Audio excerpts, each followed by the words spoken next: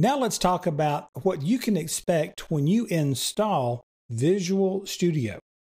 Now, when it comes to installing Visual Studio, for the course that we're working with, we're going to install Visual Studio Community Edition.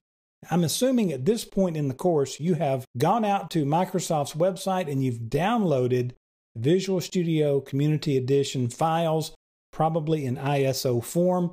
And we're going to take a look at what's going to be involved in installing this. Now, the good news is that installing Visual Studio Community Edition is surprisingly uneventful. You just kind of kick it off, answer a few questions, and stare at the computer, and it just happens. It doesn't stop. It doesn't usually ask you for a lot of requirements and so forth. It just kind of takes care of things automatically. However, there is one thing that is kind of eventful, and that is the installation time.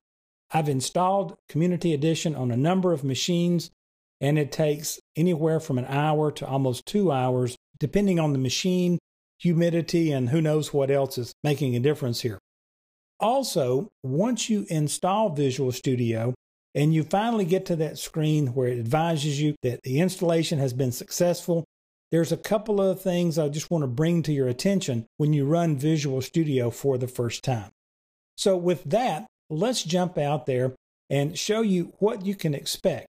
Now, once you've downloaded the files, you're going to end up with an ISO file. Now, you won't see these other files. I've already extracted them.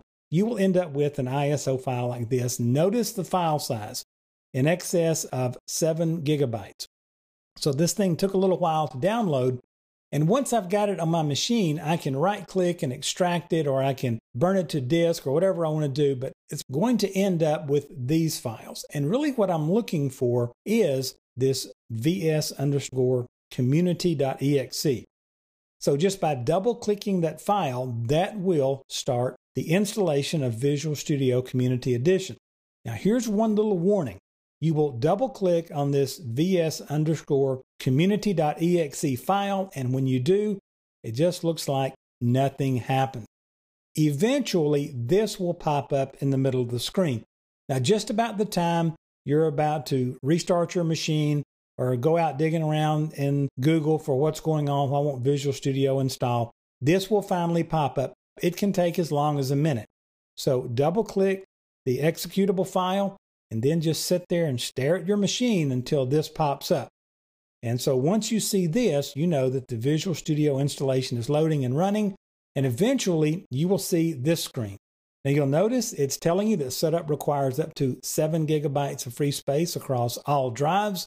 That will vary based on all sorts of things. And then notice you're going to have to check that you agree to the license terms and privacy policy. They have hypertext links there where you can go out and read those. And then if you would like, under that, you can join the Visual Studio Experience Improvement Program. And this kind of reports errors and conditions to Microsoft in the background. That's totally your decision. Then you just click on Next, bottom right of the screen. You will see optional features. You can check the ones you want to install. For our purposes here, you can just leave them all checked and you'll be just fine. And then we will click on Install in the lower right portion of the screen and kick this installation off. Now, you're going to look at a screen that looks just like this for quite a while. The top line is going to show you a status of individual aspects of the installation. That bottom blue line is going to show you the overall installation process. And you will see it paint something like this. And they'll both paint across a few times.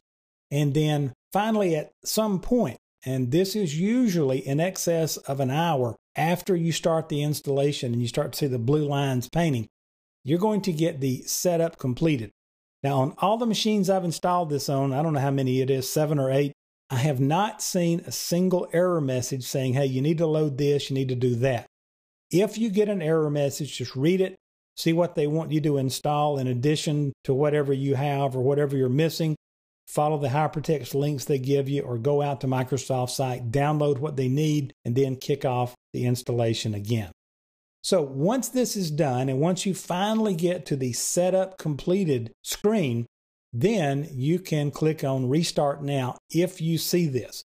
It may just say Open Visual Studio. Most of the time on my machines, it has advised me to restart now.